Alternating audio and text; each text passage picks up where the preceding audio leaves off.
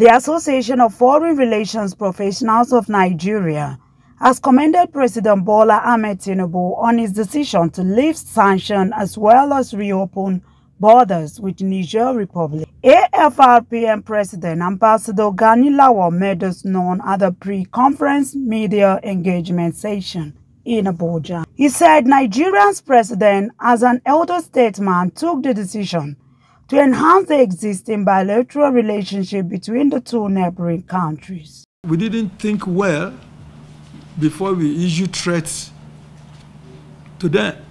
What we should have done in diplomacy is to work behind the scene. Diplomacy is not about newspaper or making braggadocio or making statements on the news. No.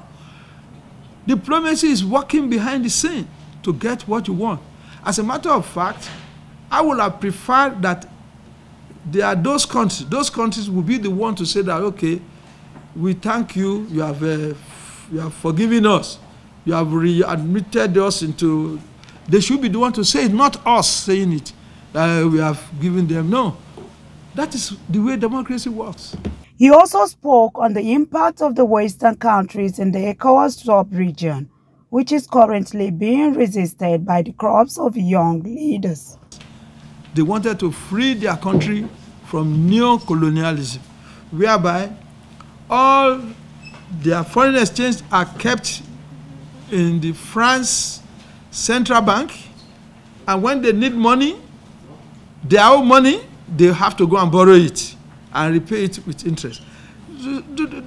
Those things are inimical to progress for any group of people.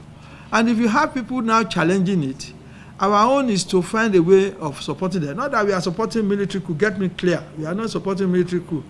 Supporting those people who want to free their country from the vestiges of neo-colonialism.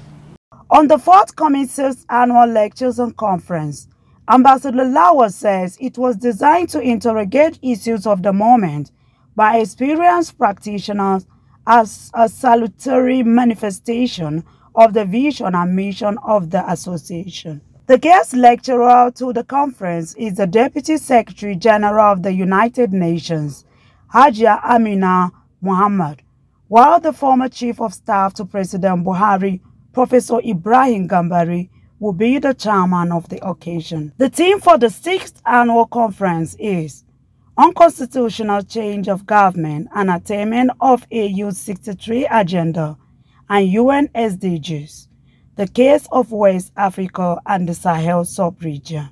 CNN News.